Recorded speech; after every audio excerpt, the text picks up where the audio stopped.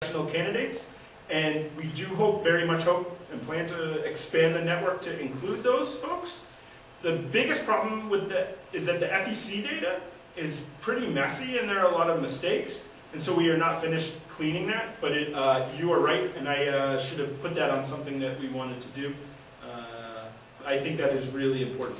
And it is quite possible that they are, they don't exhibit factions or too many strong preferences when they deal with each other, but it could be the case when they are trying to support the efforts of challengers in open seat elections that they exhibit some tendencies, preferences that they are more likely perhaps to give to members of their home state or home region.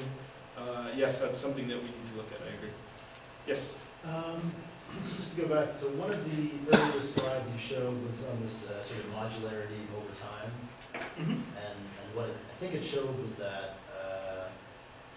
modularity is essentially, I guess, decreasing, right, over time, and that you're not getting these factions popping up. Mm-hmm. So what I think that says, so what I think that says, right, is that the strategy being employed for contributions is that you're just contributing to everybody, right? So you're not sort of strategically picking out who you're contributing to, but rather you're just sort of carpet bombing and saying, I'm going to contribute to everybody in the hope that this sort of develops a very good network and I can always wrangle whatever votes I need down the road. So to pick up on Jen's point about a story, right, when thinking about networks over time then, what might be interesting is if instead of looking at the more recent time period, right, look at the strategies in the earlier part of your data set and see how sort of people picked the folks who they wanted to contribute to. I know there's some literature now in network literature that talks about sort of, well, exactly that's just, you know, early on when people got interested in networks, they started thinking, okay, we just need to connect to everybody, right? But what people are starting to say is, well, that's not a very efficient network.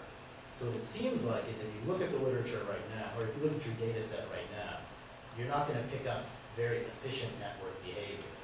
So in terms of sort of implications for strategizing your way through contributions, you may want to actually just focus on the earlier part of your data set and see how people strategically picked and how successful those choices were. Yeah, I mean, as I mentioned, we do very much want to get to sort of that micro level tie creation stage. Right. I also sort of think that it's important to remember that even though density has been increasing, and I agree with you, and the total number of contributions have been increasing, the density is still quite low as a social network compared to other social networks we've observed in Congress, specifically with respect to the co-sponsor network data. So I think it's important to realize that very few members are sort of carpet bombing and giving to everybody.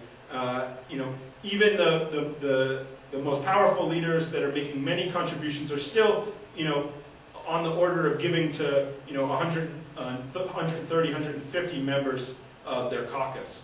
Okay, so you know, part of that can't be just need, because we know that there are very few Congresses where we have more than 40 incumbents running in tough elections. So part of that, and this is something we want to get to, might be establishing a war chest for future elections, establishing a war chest to run for a future Senate election, and finally, perhaps, and this is something that we'd like to try and understand as well, is if some of these members in the middle of the network that are both givers and receivers, are they pass-throughs? Are they there so that certain leaders can increase the gifts that they are giving to members who need the money? So in some sense, in a given election, there's an upper bound on how many members actually need money, need to spend it today, need to amass a war chest. And I think that there are features of the network that we haven't exploited in that way. Because, you know, those sort of substantive caps aren't necessarily common in many networks. And so I think we have to do more in sort of characterizing the political features of these networks. Yeah? I'm sort of surprised that when we look at Gingrich didn't appear in the late 80s as he's making his run. So, I mean, he is pretty central. I would have thought he would have been strategic in the use of these devices? I'm trying to find our list. Oh, yeah. No, we have built in the leadership pack, so GoPack is associated with him. But if he's donating, say, directly to the Republican Congressional Campaign Committee, that wouldn't show up here, correct? Yes, and he is still quite central. He is not necessarily the highest, but he is still quite central.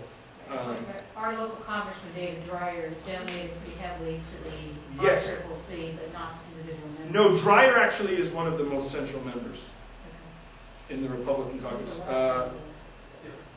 Dreyer was one of the most central members with our measure in 2002 and 2004. The last election, he just donated to our RCCC, Ah. plus a couple minor presidential members. Yes. So, I'm not into this literature, but so a key question is, why are they giving this money? And you're looking at the possible leadership advance, that's one of the things, but it would seem to me, maybe there are a lot of other issues. Do you have a community that's characterized by, people maybe being opposed to public financing of abortions? Do you have a community that's, in other ways?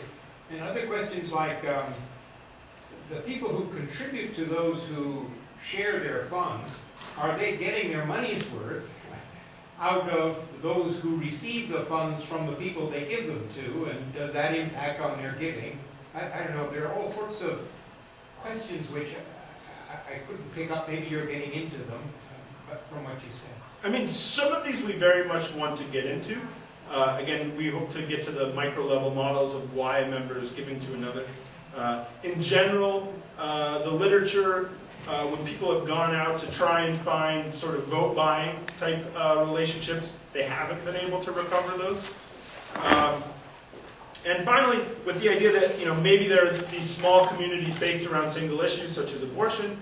That's part of the reason we use the algorithmic community detection as opposed to creating our own, because we are maybe not so creative to think of every possible theoretically organized community we could look at. And so these algorithms should pick up anything if they're there. Now, something maybe we need to do a better job at is looking at the communities that have been detected, looking at these factions, and trying to see what it is about them that connects them. Now, they are pretty loose, but there is still we still are able to classify them into factions, and we can exploit that to see, if there is anything that makes them sort of hang together, even a little bit.